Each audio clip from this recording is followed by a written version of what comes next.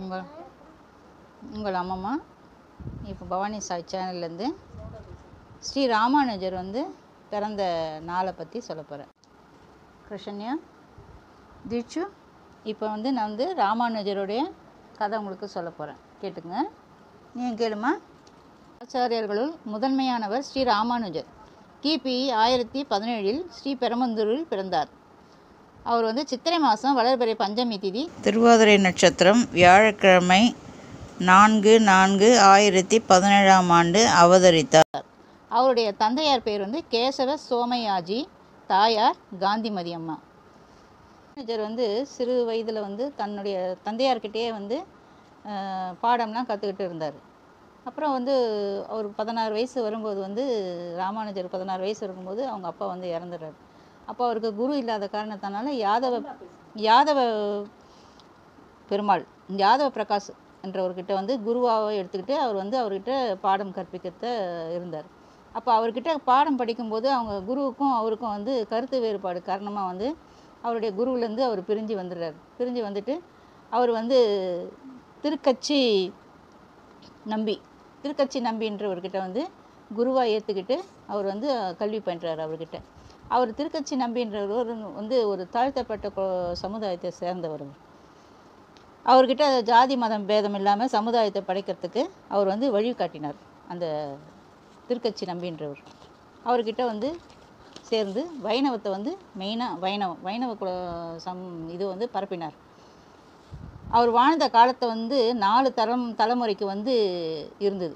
அதனால் அவரை எல்லா மக்களும் அவரை தெய்வமாக போற்றி வணங்கினாங்க. ராமானுஜர் எதிரியையும் நட்பு நடத்திய பெருமைக்குரியவர். அவர் தன்னுடைய எதிரியை கூட நண்பனாக்கி கொண்டாராம்.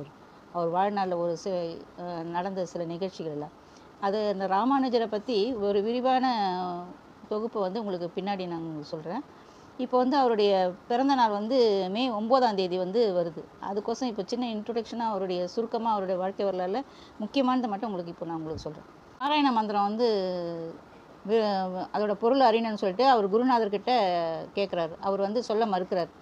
அது திருக்கோஷ்டியூர் என்ற ஊரில் தான் அந்த குருநாதர் இருந்தார். அவர்கிட்ட போய் கேட்க அவர் மறுத்துக்கிட்டே இருந்ததுனால விடாபடியாக கேட்டு கடைசியில் குரு ஒத்துக்கிட்டு அந்த நாராயண மந்திரத்தை ஓதுறாரு.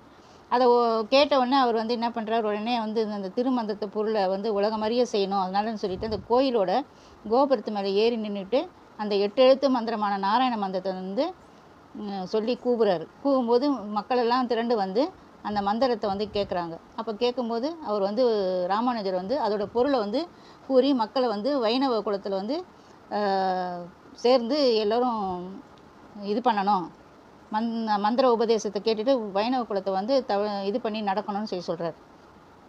இது முக்கியமான ஒரு நிகழ்ச்சி. அதில் வைணவ புரட்சி துறவி ராமானுஜர் அப்படின்னு அவருக்கு பேர். இவருக்கு 3 திருமேனிகள் புகழ்பெற்றவை. ஒன்று தமர் உகந்த திருமேனி, இது மேல்கோட்டை திருநாராயணபுரம் மைசூரில் இருக்குது.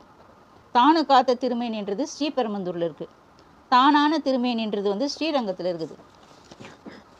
தமரகுந்த திருமேனின்றது மைசூரில் திருநாராயணபுரம்ன்ற திருக்கோஷ்டியூர் உள்ள ஊரில் இருக்குது. இந்த மேல்கோட்டை திருநாராயணபுரம் கோயிலில் 12 வருஷம் ராமானுஜர் சேவை புரிஞ்சிட்டு இருந்தார். அப்போ அங்கே இருந்த இடத்துல அவருடைய சிஷ்யர்கள்லாம் அவர்கிட்ட ரொம்ப மதிப்பு மரியாதை அன்பு எல்லாம் செலுத்திட்டு இருந்தாங்க. இந்த இடம் இந்த நாராயணபுரம் ராமானுஜருக்கு ரொம்ப அபிமான தலம்னு சொல்கிறார். இங்கே இந்த கோயிலில் தாழ்த்தப்பட்ட மக்களை கோவிலுக்கு அழைச்சிட்டு புரட்சி செய்தார். 80 வயசு வரைக்கும் இந்த இடத்துல இருந்தார் அவர். இந்த ஸ்ரீரங்கத்துலேருந்து அழைப்பு வந்தது அவருக்கு. அவர் மைசூரில் இருக்கிறாரு. ஸ்ரீரங்கத்துலேருந்து அழைப்பு வர அவர் அங்கே ஸ்ரீரங்கம் செல்ல வேண்டும்னு அவர் நினைக்கும்போது அங்கே இருந்த சீடர்கள்லாம் என்ன பண்ணாங்க, அவரை அனுப்புறதுக்கு விடலை, மனசு வரல அவங்களுக்கு. அப்போ அவர் என்ன பண்ணுறாரு, ஒரு சிற்பியை வரவழைச்சு ஒரு சிலை செய்ய சொல்கிறார். அந்த சிலையை அமைக்கிறாங்க அவங்க சிற்பி. கை வணங்கின மாதிரி ஒரு சிலையை உருவாக்கி அவர் அந்த சீடர்கிட்டேருந்து விடை பெறுற மாதிரி அந்த சிலை அமைஞ்சிருந்தது. அந்த சிலைக்கு தெய்வ சக்தி கொடுக்குற மாதிரி அவர் அதை கட்டி அணைச்சிக்கிட்டாராம். அது தமர் உகந்த திருமேனின்னு சொல்லுவாங்க அந்த ராமானுஜர் சிலையை. அதுக்கு அடுத்து வந்து தானு காத்த திருமேனி. இந்த தானு காத்த திருமேனி வந்து ஸ்ரீபெரும்புதூரில் இருக்குது. ராமானுஜர் இருக்கிறாரு. ஸ்ரீரங்கத்தில் இருக்கும்போது ஸ்ரீபெரும்புதூரில் இருக்கிற அவருடைய சீடர்கள்லாம் வந்து ராமானுஜருக்கு நம்ம வந்து சிலை செய்யணும் அப்படின்னு சொல்லி மனசில் ஆசைப்பட்டு என்ன பண்ணுறாங்க, ஒரு கற்சிலை வந்து செய்கிறாங்க. அந்த கற்சிலை செய்யும்போது செஞ்சுக்கிட்டே வர்றாங்க. சிலை வடிவம் வந்துடுச்சு. அந்த சிலை வந்து கண் திறக்கிறதுன்றது ஒரு விசேஷமாக வைபோகமாக அதை செய்கிறதுக்கு வைக்கும்போது அந்த கண் திறக்கும்போது என்ன ஆகுதுன்னா, அந்த கண் திறக்கும்போது உளிப்பட்டு கண்ணில் வந்து ரத்தம் வடிய ஆரம்பிச்சிடுது. ரத்தம் வடிய ஆரம்பித்த உடனே சீடர்கள்லாம் வந்து ரொம்ப மனசு கஷ்டப்படுறாங்க. அந்த சமயத்தில் வந்து ஸ்ரீரங்கத்தில் இருக்கிறாரு ராமானுஜர். அது வந்து இங்கே இந்த மாதிரி நடந்த நிகழ்ச்சி வந்து அவருக்கு தெரிஞ்சு அங்கேருந்து திரும்பி ஸ்ரீபெரும்புதூருக்கு வர்றாரு.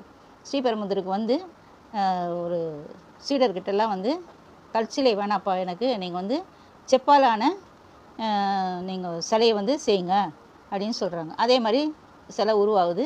அந்த சிலை உருவானோடனே அவருடைய சிலையை வந்து தழுவி தன்னுடைய சக்தியெல்லாம் வந்து அந்த சிலையின் உள்ளே வந்து செலுத்தினாராம். இந்த சிலை வந்து இப்போவும் ஸ்ரீபெரும்புதூரில் இருக்குது. நம்ம போனால் சேவிக்கலாம்.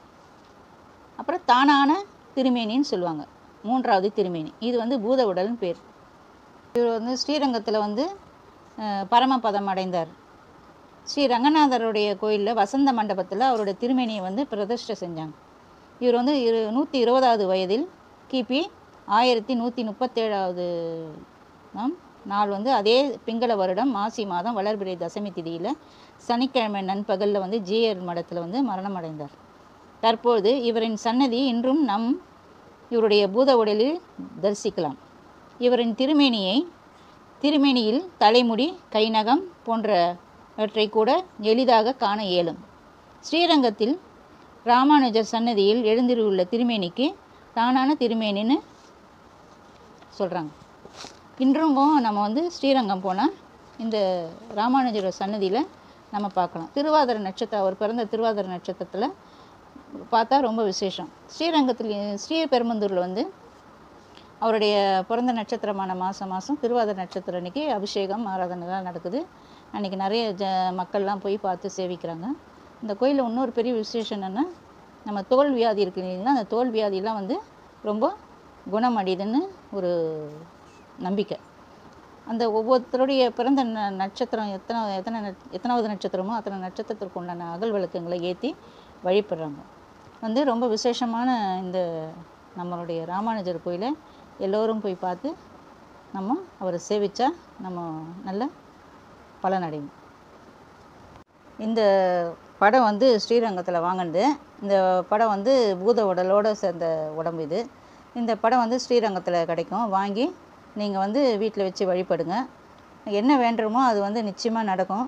ஏன்னா அவர் நம்மளுடைய காலத்துலேருந்து வாழ்ந்தவர் இல்லைங்களா, அவர் வந்து வாழ்ந்ததுனால வந்து நமக்கு வந்து என்ன நினைக்கிறோமோ அது வந்து நடக்கும். எங்களுடைய வீட்டில் நாங்கள் நினச்சதெல்லாம் அவரை நினச்சி என்ன செய்கிறோமோ அதெல்லாம்